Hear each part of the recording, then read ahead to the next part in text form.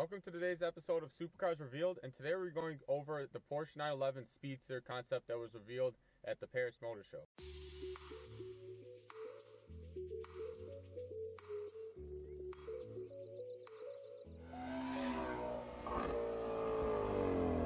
Now, in my opinion, the Porsche 911 Speedster, the one that they came out at the Paris Motor Show, is one of the best looking 911 models that I've seen.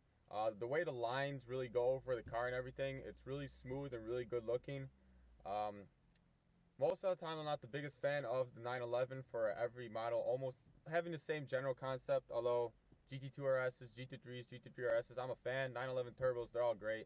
Just not something that I'm that into, although the Speedster is a lot more visually appealing. Now, this car was released for Porsche's 70th anniversary, and they'll be making 1,948 units. To give reference to the Porsche, first Porsche 356 Speedster made in 1948. Now, the body is based off the 911 Carrera 4 Cabriolet, and it sits on a GT3 chassis, so it definitely will be able to perform as good as it looks.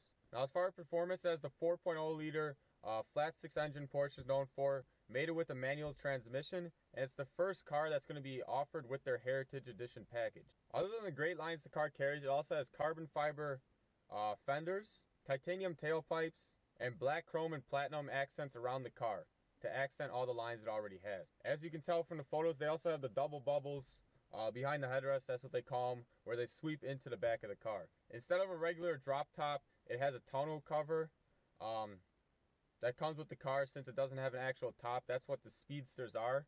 They're made to be driven without the top pretty much at all times. I want to thank everybody for watching this episode of Supercars Revealed. If you liked the video, don't forget to subscribe. I'm going to be doing a lot more informational videos on cars that are released whenever they come out. So once again, thanks for watching, and I'll see you guys in the next video.